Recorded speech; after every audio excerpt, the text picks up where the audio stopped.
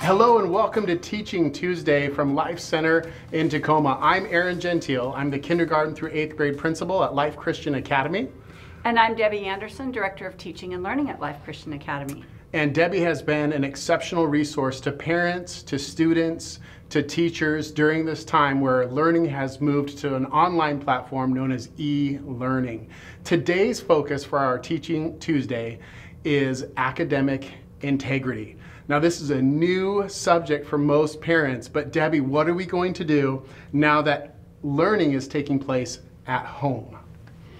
Well, it's really a challenge because now, instead of students coming to school and getting the feedback from their teachers, they're at home. And so part of academic integrity is really thinking about how we are learning. We have a lot of work that teachers are giving us, but the question is, are we completing the assignments or are we learning from the assignments? That is so true. I was thinking about that today, even with my own daughters who are at home. I have 3 daughters at home who are doing e-learning right now for Life Christian Academy. And they, my thought whenever I get home is, did you finish your work?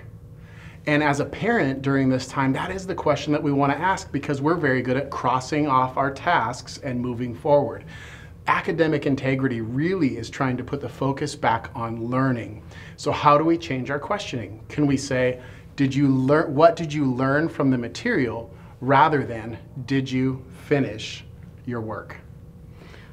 Absolutely. And another area that can be really helpful for students is to really be persistent.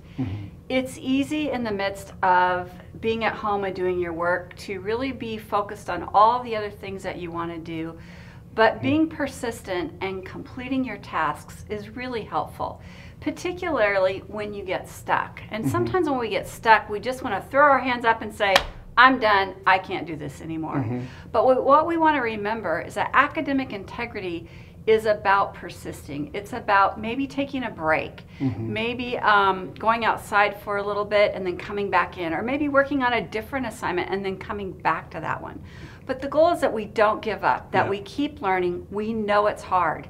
We know it's not easy, but we care about you and we want you to know that we all are in this together and we have to just keep working and trying our very best. Yeah, and being willing to ask for help.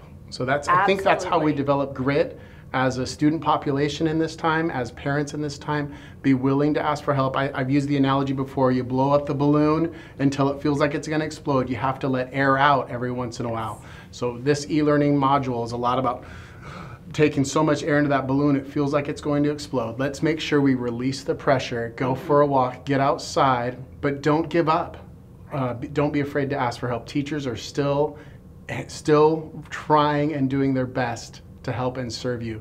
So thank you so much. We look forward to sharing with you again next week on Teaching Tuesday. And I am so proud of all of the work that I'm seeing students throughout Tacoma doing, throughout our community doing. So keep it up, families.